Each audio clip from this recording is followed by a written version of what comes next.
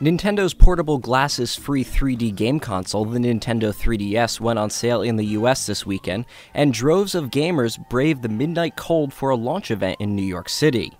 The 3DS costs $250 and lets users play 3D games and take and view 3D pictures without wearing glasses.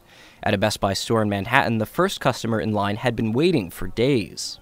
The strategy that I used to stay in line was something much like I did for the Nintendo Wii back in 2006. I pretty much rotated with a friend who was second in line, and we kind of took 2-3 hour breaks. We went back home, freshened up, got new clothes, came back out here, and pretty much we made it all the way to the end of the week. And we're just glad that today's the final day, and only in a couple more hours we can get our Nintendo 3DS. On launch day, there were 18 games available, and the company promises 30 by early June.